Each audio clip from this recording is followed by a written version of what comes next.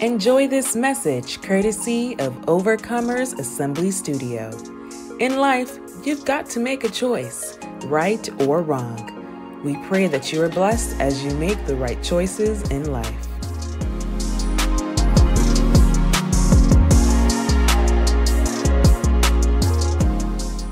Parents to be and all mankind. Will you have an offspring and you don't have a plan for that offspring? What is the plan? It's a detailed proposal for doing or achieving something,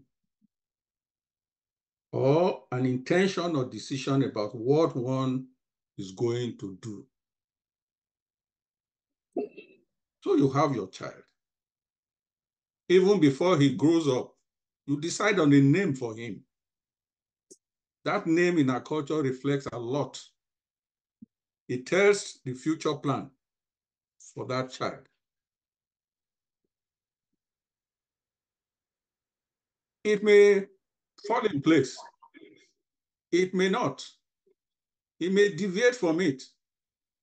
But as good parents, we eventually guide that child to somewhere that will benefit him and benefit the family.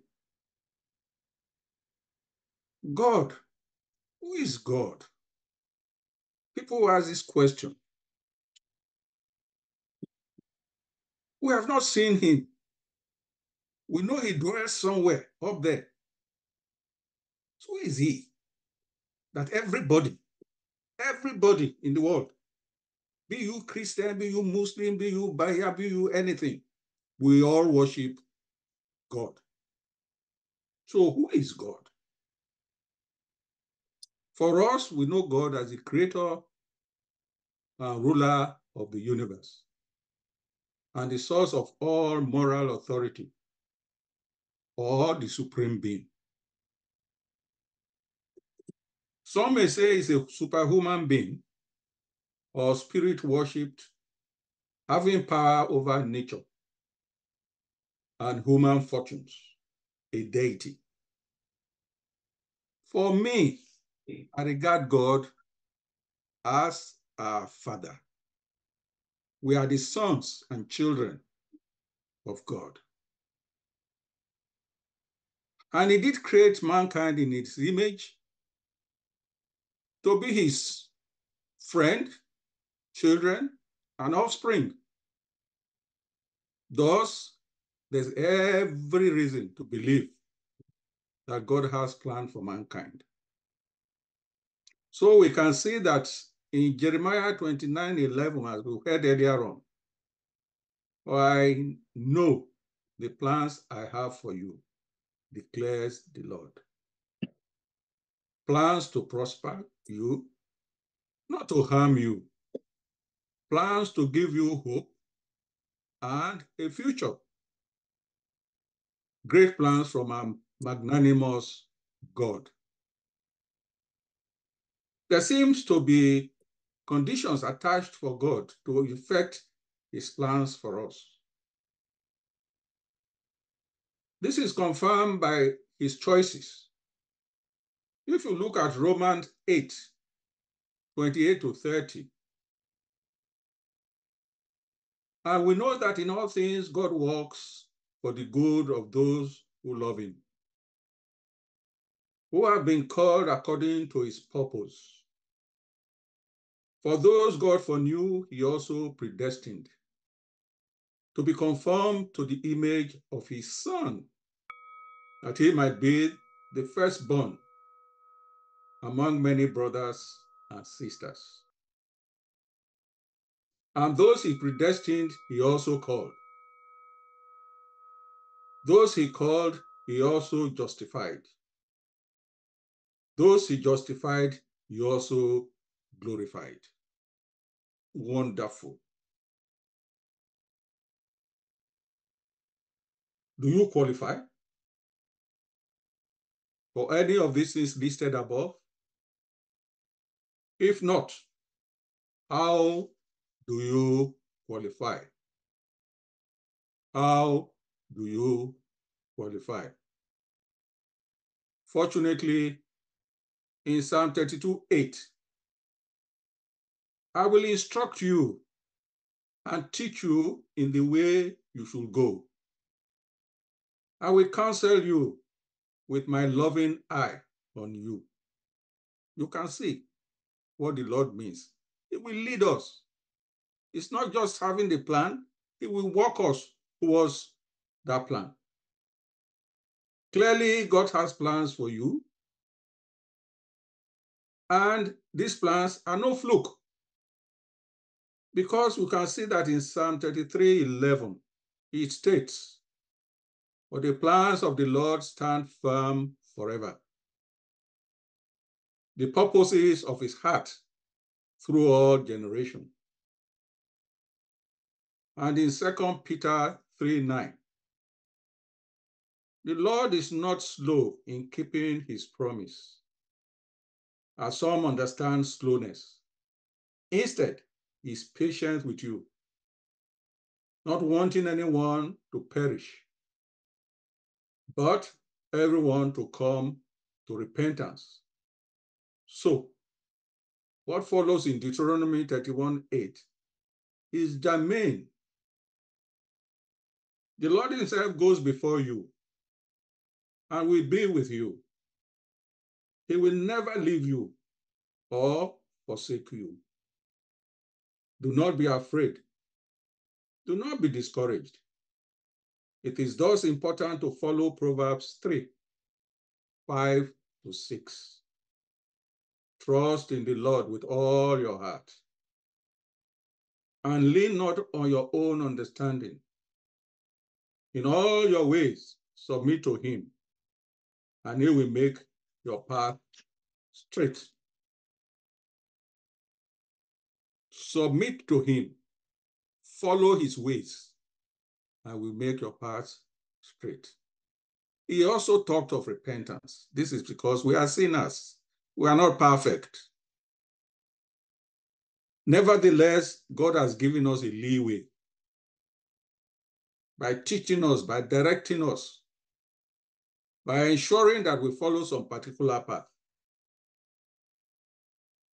Because as in Proverbs 16:9, in their hearts humans plan their course, but the Lord establishes the steps. Wonderful. There's no doubt this God indeed has various plans for mankind. But I believe the greatest plan of God for you is salvation. That the greatest plan of God for mankind is salvation. More so since we are deep in sin.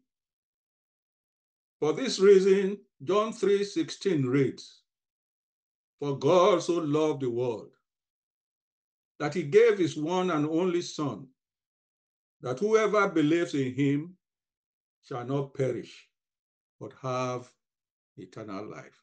You heard that in the earlier lessons. God's wish or plan was for Jesus to lead us to salvation. Throughout His lifetime, Jesus, through His lifestyle, teachings, and all the miracles He performed, was leading us to that salvation. So we can see that in John 5:24, He says, "Very truly I tell you, whoever hears my word and believes Him who sent me has eternal life, and will not be judged, but has crossed from death to life." He will not be judged, but had been redeemed. That's what it means. Your sins have been forgiven, and you will live in eternity with Him. If not the plan of God, how can we be saved? If God did not plan it, how can we be saved? Ephesians 2, 8 to 10 reads, "For it is by the grace you have been saved through faith, and this is not from yourselves. It is the gift of God." It's not your doing. It's the plan of God for you, that even when you sin and you repent, he will forgive you and save you. So in 9, not by works, so no one can boast. For we are God's handwork, created in Christ Jesus, to do good works, which God prepared in advance for us to do. He has prepared us to do this good work. You can see the plan of God. In doing his work, we are born again. If you are really doing the work of God, then you must be born again. So in 1 Peter 3, 4, it reads, "Praise be to God and Father of our Lord Jesus Christ. In his great mercy, he has given us the birth into a living hope through the resurrection of Jesus Christ from the dead, and into an inheritance that can never perish, spoil, or fade." What is that? Nothing other than eternal life. That's our goal. That's the plan of God for us. It's what he has prepared us for. That's what we will walk through to fulfill the desire of God for us. How do we achieve some of this? There is the church. There is the church. We may then ask, what is the role of the church in God's plan? What is the role of God? Or rather, the role of church in God's plan?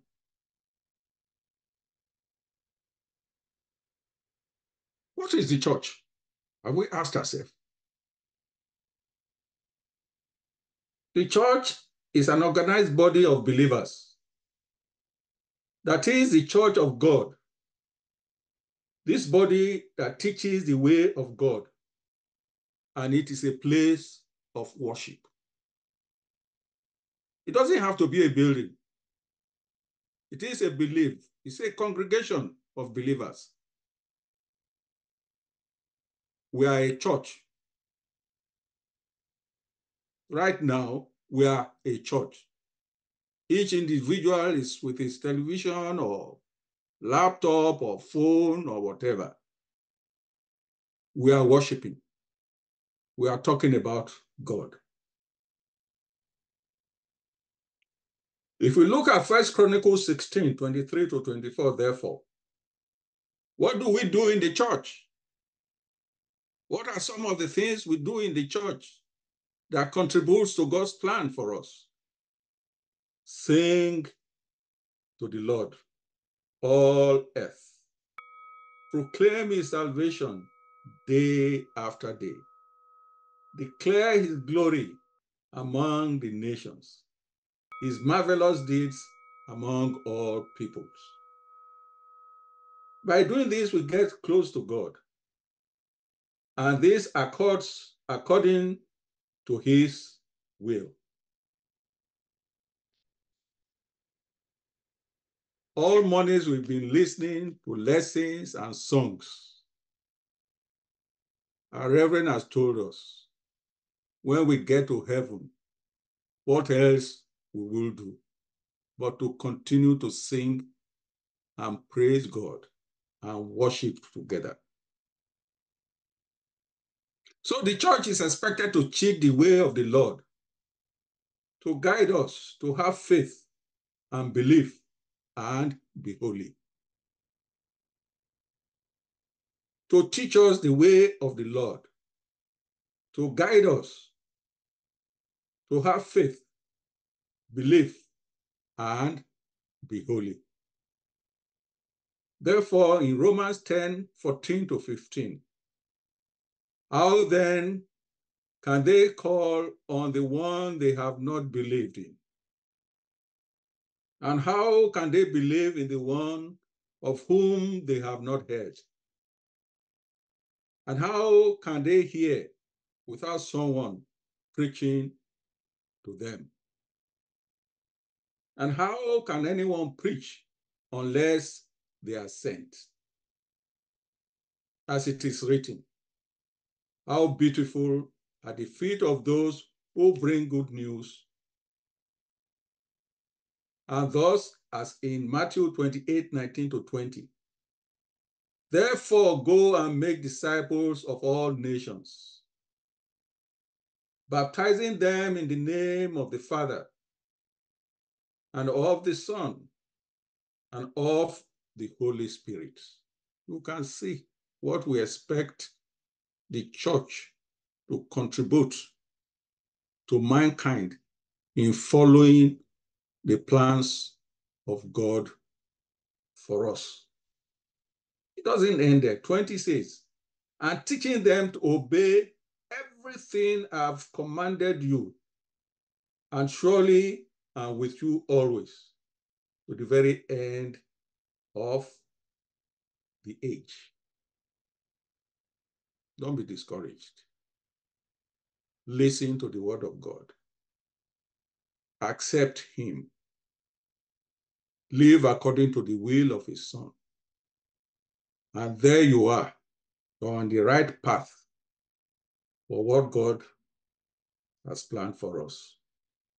Is the church carrying out this responsibility? Have we asked ourselves that basic question? Or we are just there collecting money, preaching miracles? Are we really teaching the word of God? Are we really leading mankind to fulfill the plans of God for us? It's a major challenge the church and Christianity must face. Are we responding to, as mankind, to the good teachings of the church? It is. Thank you, Jesus. Please like and share our videos, and also don't forget to subscribe to our YouTube channel. Thank you.